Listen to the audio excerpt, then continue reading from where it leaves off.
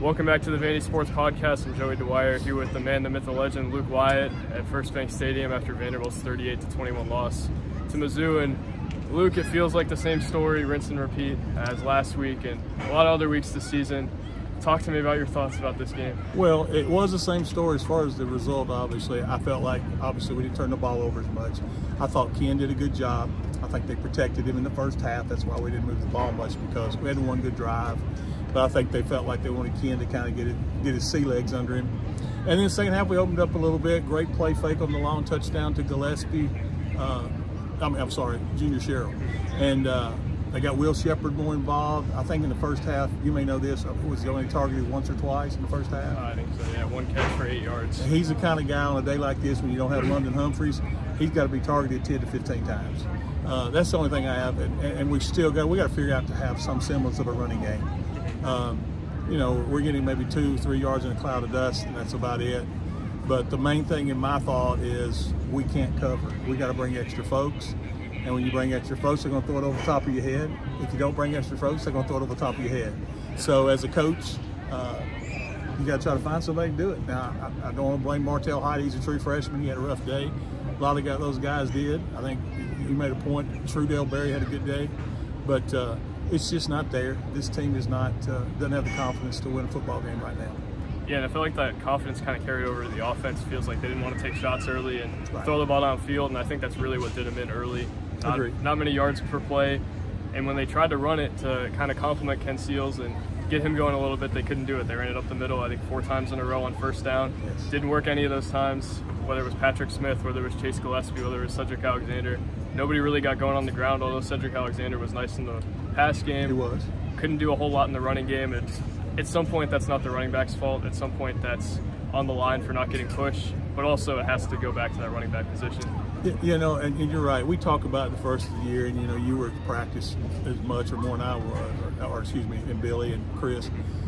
Biggest concern was corners, and it still is. But my biggest disappointment is the running game and lack thereof.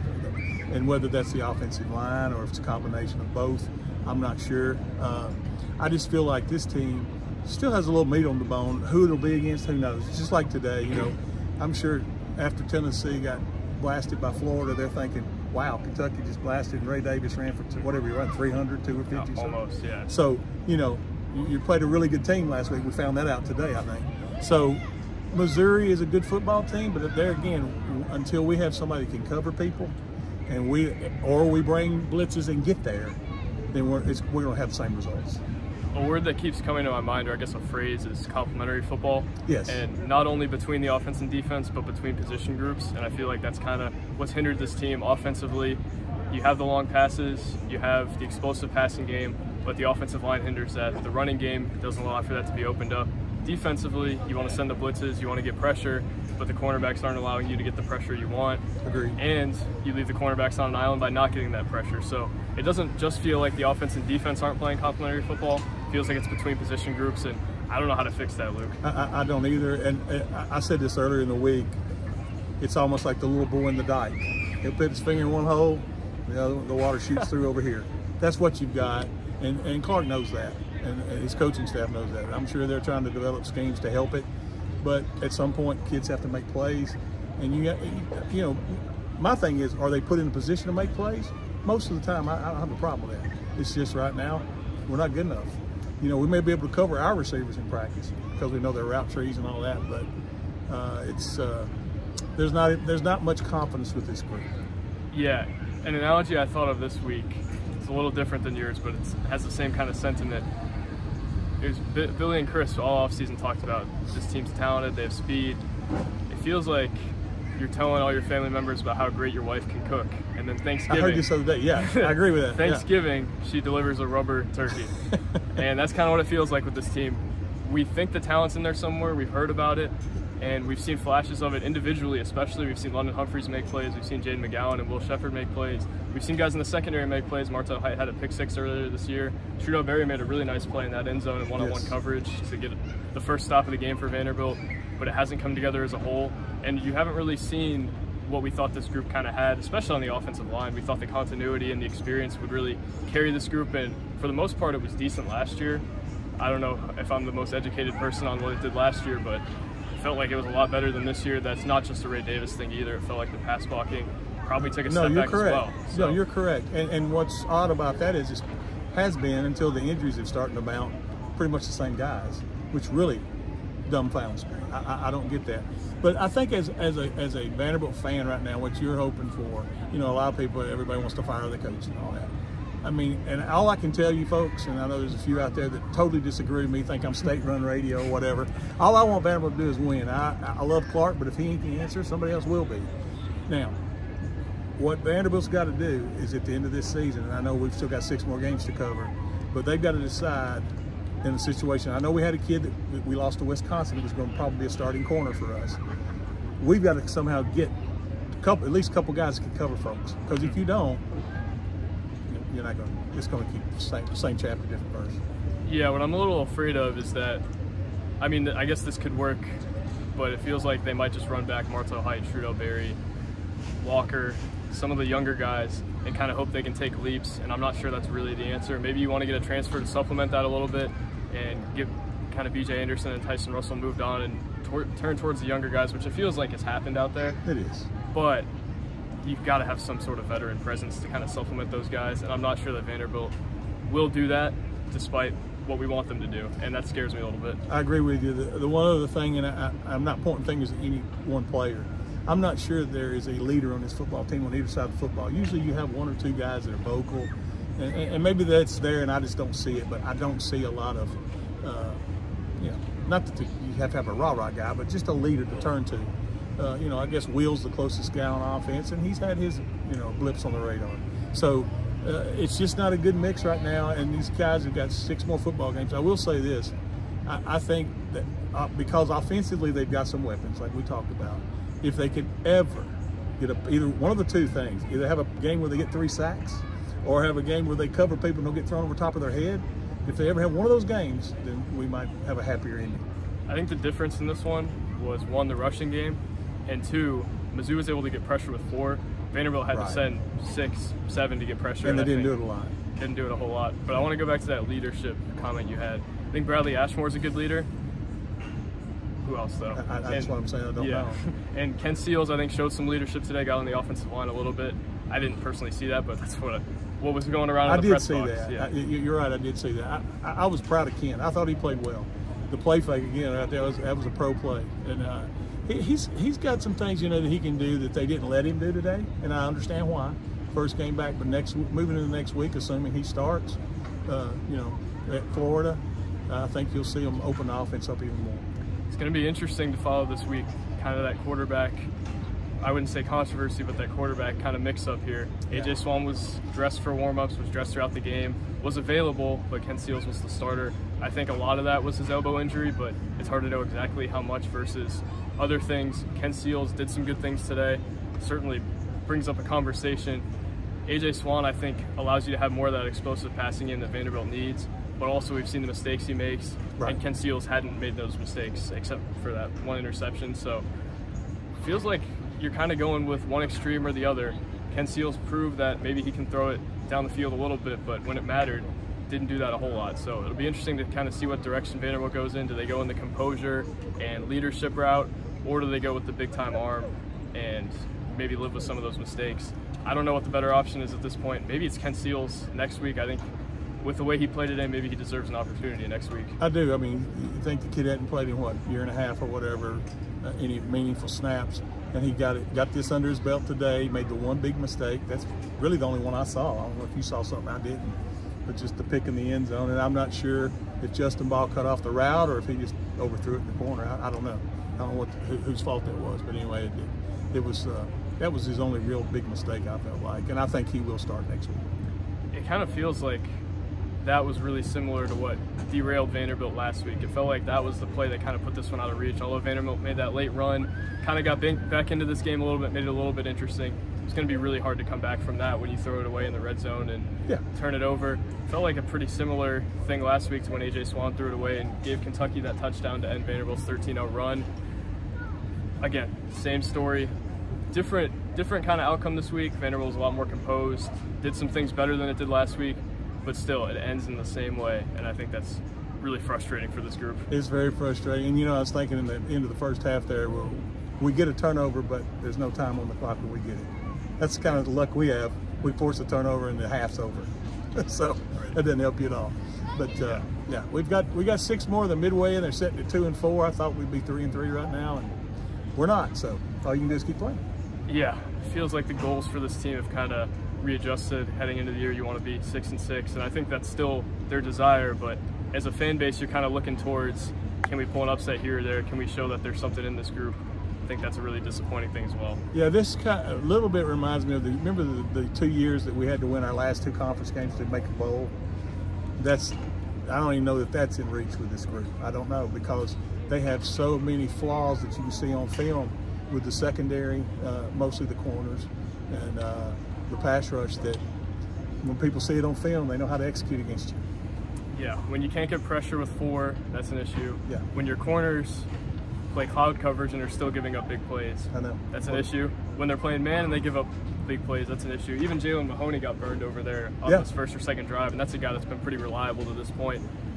I don't know what you do on defense, and on offense, you have playmakers. However, we talked about these same mistakes over and over and over again, and I don't know how much we can harp on it more. It's just Vanderbilt shooting himself in the foot. It's going to continue unless the kids, you come out one day and you wind up getting a bunch of turnovers. That'll keep you in the game. That's the only thing. Yeah, it's really hard to win football games when you can't run it, you can't get pressure. Your cornerbacks give up big plays, you make mistakes in the one area you're good at, which is throwing the ball down the field. I think Vanderbilt has to come out with a tear on fire next week in Florida and be aggressive throwing it down the field. I think that was a problem I had with some of their play calling early, was they tried to protect Ken Seals too much. That's an old guy, and I think you need to be aggressive throwing the ball down the field. I think you'll see it next week. I do. I think they did that in the first half. I thought the second half they opened him up more. What are you looking for this team next week? The same type of thing, except, again, I don't know what you do between now and next Saturday about your either bringing extra folks. You got a different type of offense. Obviously, the running game. If we hold Florida 130 yards rushing, we might be in the game, because I don't know that they'll throw it over top of our head. They like to throw a lot of not vertical routes. They like to throw a lot of horizontal routes and drag routes and stuff like that. So maybe we at least keep them in front of us. It may take them longer to score. But offensively, I still feel like there's something left there. Defensively, got to bring extra folks. And I know we had a big injury today. I think one of the Patterson kids looked like a knee. I don't know how bad. I don't know how bad it is, but got to get a few more bodies healthy too, and that'll always help Vanderbilt. Yeah, I think the health was something worth noting as well. DeRicky Wright looked a step slow today. I don't know how much of his health he has right now. Jalen Mahoney was injured through a lot of the week. BJ Anderson was out. Vanderbilt has a lot of injuries in that secondary. Savion Riley as well. Feels like they got to get healthy there, especially with the way their corners have struggled. Yeah, we need help. All hands on deck. You got any eligibility left? I got 4 years. There you go. Maybe 5 if I can get a COVID year. Okay, Joey. I'll fit you for some pads and a helmet here in a minute. Right. Going back to the offense today, let's dive a little bit deeper on the offense. Ken Seals was kind of protected through the first half, like we mentioned. They tried to kind of counteract that with the running game a little bit. Couldn't work. What are some things that you think hampered the offense throughout the night? Well, again, the up front guys not doing their job a lot. There was a whole lot of penalties in the first half. I don't know the number, where we were moving offensively and defensively. We're jumping. I don't know whether he was bobbing his head or what, but we had trouble with that early in the game. We cleaned that up at halftime, but we gave away 30, 40 yards with that. There's not a whole lot, honestly, that you can do. You just got to get kids to play better. And if it's not there, it's not there. There's nothing. Okay, yeah, you recruited these kids or whatever it may be, and you're in year 3, and I'll argue to my death that it's really year 2, because like I said, I've been here a long time, and I know what he took over, and I know where you're at. You're in year 2. You're not in year 1. You can say what you want to out there. I've lived it. I know. Right. Going to kind of the fourth quarter and what the offense showed then, talk to me about some positives. Obviously, Junior Sherrill made that really nice play, put on the burners for his first college touchdown. I think that's a positive you point to. Will Shepherd finally got going again, was really quiet through the first half, and then all of last week was quiet as well, but feels like maybe he's kick-started something that he can take into Florida. And then the biggest positive for me is probably Cedric Alexander and the way he was able to catch the ball. didn't do a whole lot on the ground, but was a real safety valve for Kent Seals, and yes. Lord knows they needed a safety blanket back there. And you're right, he presented himself out of the backfield better than the other two backs did, I felt like. Now, the other thing, I don't know, today we didn't do it much, but to help this offensive line, whatever we can do with the backs to chip, because we're going to have to throw the ball 70% of the time. We're going to have to. It's obvious to me after 6 games. So I think it's key to get London Humphreys back. Today, last week the tight ends were involved. Didn't see that much today. I don't know how many targets there were, but last week we had 10 targets and 7 completions for like 60 yards. I think that needs to happen more. Right. The passing game has to be the point of emphasis. Sure. And it feels like at times it hasn't really been, and I think that's a big problem. Agreed. I totally agree with you. Moving into the defense. Yeah. Let's talk some positives. I don't know how many there are. I think Vanderbilt stopped the run pretty well in the first half, but really wore down as the night went on. SEC's leading rusher came in here, only had 19 yards in the first half, and kind of exploded in the second half. Yeah. And I think that's been a theme with this defense. I guess it's not really a positive, but Vanderbilt's defense is really worn down in the run game. Well, I don't know what the snap counts were, but I think they had time of possession by 10 or 11 minutes. So if you're on the field for 11 more minutes of defense, that answers a little bit of that. Yeah, and those are 2 physical backs. Really difficult to stop that when you're facing Brady Cook, who had 395 yards, 4 touchdowns, no interceptions. Really, really difficult to stop that, especially when their playmakers are on the outside beating you guys one-on-one. And Clark Lee talks a lot about 1 of 11, winning your one-on-one matchups. Vanderbilt did not do that today, and hasn't really done that on perimeter all season outside of Will Shepard here and there, London Humphreys here or there, maybe Jaden McGowan, who they got involved on a jet sweep or 2 today. It's actually their leading rusher through a lot of the first half. I think he might have ended today as their leading rusher, which tells you something. Vanderbilt's defense, though, is anything here fixable? I mean, the safeties I think are fine. They've done a good job. Again, if we can't bring up some blitz packages to get pressure on quarterbacks, we're not talented enough at corner to, the only thing we can hope for is they throw an errant pass, because when you're playing 7 yards off a guy and he still runs right by you, you got an issue. And, I don't want to pick on kids individually, but I'm just saying it is what it is. And, there's kids make plays, but you got to make them over and over. You got to keep, especially get off the field on 3rd down. We don't do that very well either. So defensively, we probably have more work to do than we do offensively. I would agree with that. One thing I did like defensively was the aggressiveness shown. I think there was a lot of good blitzing early that threw Mizzou off. That only lasts so long with this defense, though. I know. That's what I'm saying, because after you don't bring the pressure, and he stands back there and he can eat a ham sandwich while he's standing there. I mean, me and you can do that, which is pitch and catch. That's all it is. Especially when you're thrown to an NFL player like exactly. Luther Burden, who I mean, and he's going against a freshman. Yes. Martell Heights on him. Yeah. And when they got that matchup, good coaching by Drinkwitz, boom, there they go. They know what they're doing. And everybody can coach, everybody can play. It's just who's got the better players, and right now we don't have enough of them. Yeah, I think the only position I'm happy with on that defense is the safeties. Linebacker, you lose Kane Patterson. He was standing on that sideline for most of the second half with the crutch. I think it's a bad sign. It seems like that one won't end well for Vanderbilt. It has some depth in that room. Brian Longwell was around the ball a lot today. He was around the ball a lot today. He's physical. He's fast. He does some good things. Is it enough, though? I'm not sure, especially since Prince Kale seems to be redshirting. That's a guy who I think can step in next year and make some plays. Right now, though, I'm not sure exactly what they have at linebacker either. No, I think, we just got to hope that people get well. I didn't notice today, I want to ask you this question. Did Christian James play much? I didn't notice it. He played a lot early. He wasn't super noticeable, though, obviously. I think he's just got to get his, game legs under him. There's not a whole lot of answers right now. There really isn't. We just got 6 games left. And like I said, we played, not today, but the first 5 weeks we played Santa Claus. We need somebody to give us a jump start. We need somebody to go out there and play bad so we can do something well and get some confidence. That's the other thing. The confidence got to be at a low ebb. It has to be. When you sit there and watch them throw over the top of it, you go down and make a nice drive, score, get back within 10 twice, and then they just come right back to where over top of you again. I mean, it's tough to deal with. Yeah, I wanted to make the show longer, but it feels like, what else is there to talk about? It's complimentary football, not happening. Yeah. I like that Clark Lee was a little fired up throughout the game. I think that's something people have complained about a lot, but that only goes so far. This team needs to provide its own energy. It has to be player-led at some point, and right now it feels like it's not that way. And I'll bring Tim Corbin in on this because he's the most successful coach ever been here in any sport. Tim always says at some point you got to give the kids the keys to the car, and you sit in the back seat and let them drive. I think Clark wants to do that with this team, but there isn't anybody ready to drive. Yeah, he should not be having to hold the guys accountable through press conferences. No. This is not a benevolent dictatorship right now. Yeah. And does it have to be? I'm not sure, but it certainly has to be more player-led. Luke, final thoughts? Nothing. I did want to mention that one play. That ball hit DeRicky in the helmet, didn't it? The one they tried to call targeting on? Yeah, I don't know that was a pitiful call. But anyway, that didn't have anything to do with winning or losing, but no. That was the worst call today for the referees. I don't have any final thoughts except what we've already covered. There's nothing to say except I think for Vanderbilt to win an SEC game moving forward is somebody else going to have to play their A game. They're going to have to play their C game, and we're going to have to play our A game. Yeah, looks like a 2-10 team right now, and I don't think we expected us to say that heading into the year. No, I thought this would be a bowl team. Yeah, I'll be in Gainesville next week.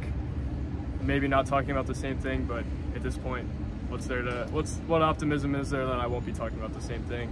I'm Joey Dwyer. He's Luke Wyatt, the man, the myth, the legend, and we're at First Bank Stadium for the last time in 2 weeks. Thank you guys for watching. God bless. Thank you. Peace. God bless.